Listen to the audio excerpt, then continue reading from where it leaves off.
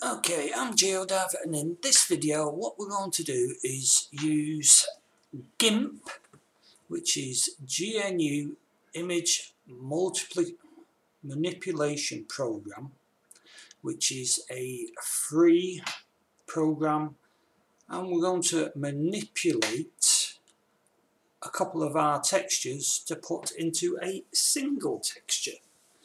Now, I know the majority of you people will be using Photoshop.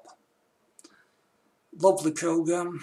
Sorry, but I don't have the thousands of books required to use it. So, excuse me.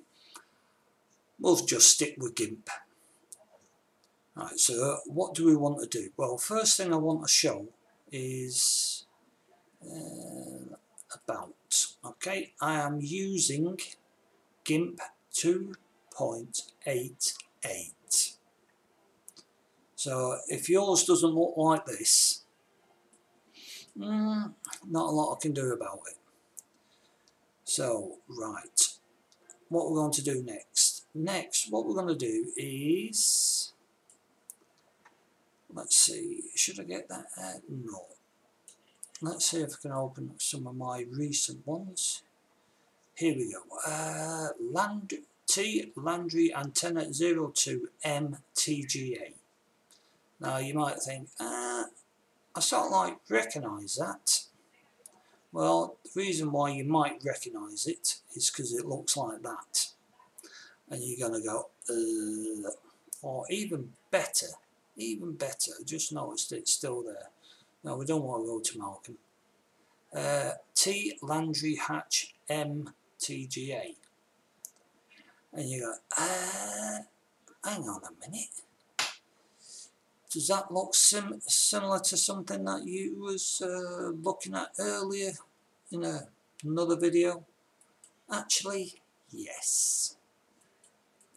Now, I just want to do this, show you these two, because Gimp can be a little bit, well, I suppose like Blender in a way, quirky when dealing with things. So if you're used to Photoshop and you load this image into Gimp and you're like, something's wrong, because you probably think it's going to look like this.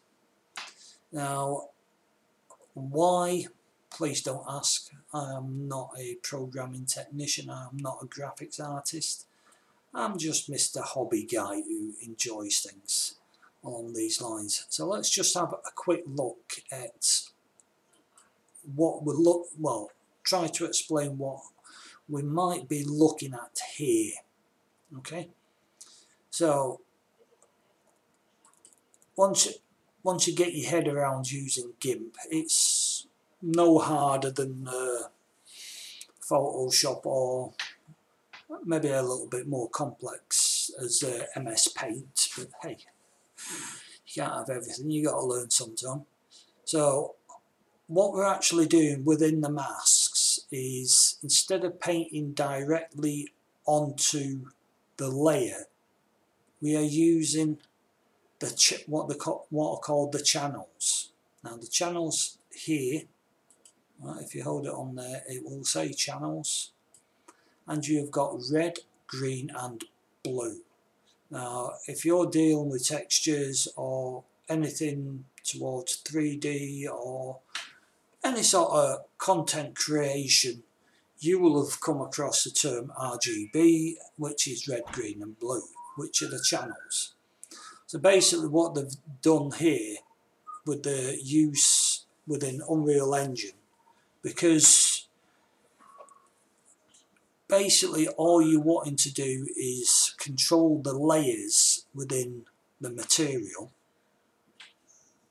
Now, whether you've got the metal layer, I suppose in a way you could think about, if you've got any knowledge of a car, how that is painted, you got to sort of like imagine at the very bottom you've got the bare metal, and at the very top you've got the nice shiny coat, and in the middle you've got the primer.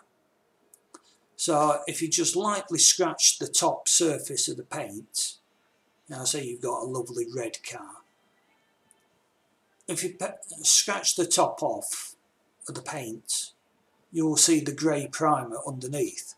And if you scratch even further down, you will actually see the metal of the car. Now, the way I believe it works in Unreal Engine is a bit sort of like upside down, but we'll get to that eventually. So what we want to do here is just have a look. That one's not, doesn't actually show it the way I want. Here in the icons you can see it a lot better. So let's, or is it this one that shows it better? Quite possible. Right. And because we've got the alpha initiated, you can actually see it in the a little bit better. Is it like, no. It did work the other day, but then again, same as everything else, when I try, it doesn't do what I want when I want it to. So, because basically what I'm wanting to see is this as a grey scale, because that's all it is. When it's in red, you can barely see it up here. It's just sort of like black and white. But here it's showing for some reason the let's say the full output instead of just showing the layer. Now if I turn, this is one of the problems with Gimp. It doesn't like that. Let's try that. And that's again showing red up here for some reason. It's probably something I've not set correctly, which is quite possible. Yeah, you can see it in green colour, or if we go into the blue, that's a blue. That should really be shown in as a grayscale, which is what it is here. But we'll get to that in a minute. Anyway, I just wanted to show you these channels on a finished item, he says. Right, so did I close that off here? I did. Oh no, wrong. Oh, here we go again. I do apologise for that. It can get a bit, like I say, quirky. So what we're going to do is, I'm not going to create a new one. I'm going to go and grab, it's down there somewhere, let's say mask red. Bing, there we go. That's a red mask.